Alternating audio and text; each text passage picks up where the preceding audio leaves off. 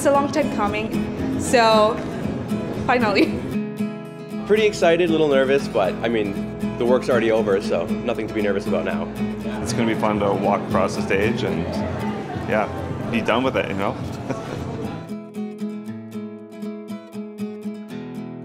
The wealth of people here, the wealth of life experience here is something that's great.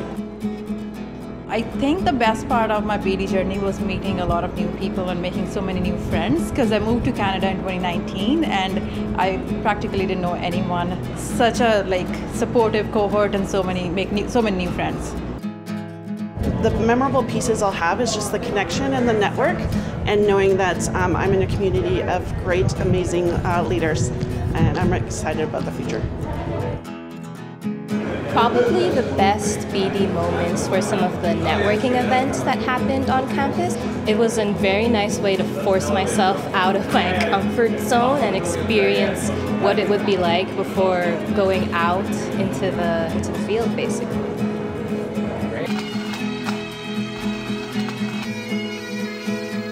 I would say my best Beedie moment was being able to work alongside with professors. They will help you and they will go above and beyond.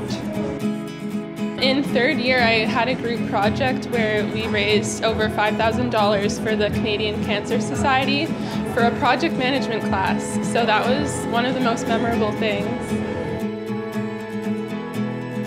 Making friends during the whole 2 years of MBA, it was great. I think all these friends are lifelong friends, so it's a great moment for them.